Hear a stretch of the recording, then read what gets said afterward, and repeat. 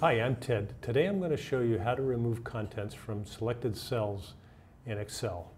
I have just a goofy spreadsheet I made here just to illustrate the point. So it's just 3 columns and several rows. And what I'm going to do is first I'm going to show how to delete one line, one row. To do that, you simply select the rows. To do that, select the number at the left-hand side of the row. And then you can just go Edit, Delete, and that deletes the row. Now I'm going to undo that. And let's just see what happens when we actually, instead of selecting the row, we select just the items in the row, not the entire row. And we go to Edit, Delete.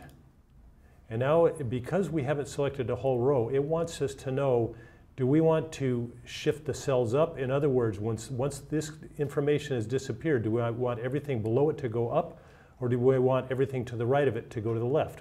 Well, in this case, of course, we want everything to go up, and we say OK.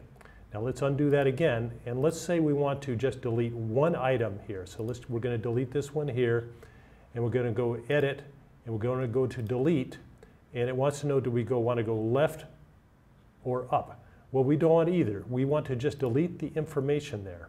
So instead of delete, the correct thing to do here is clear.